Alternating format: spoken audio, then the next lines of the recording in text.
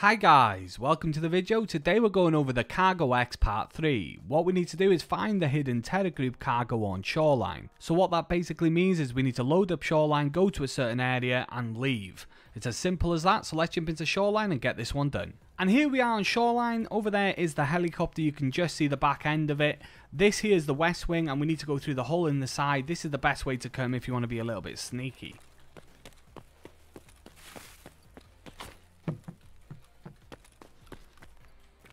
You just want to go straight down the stairs the second you see them.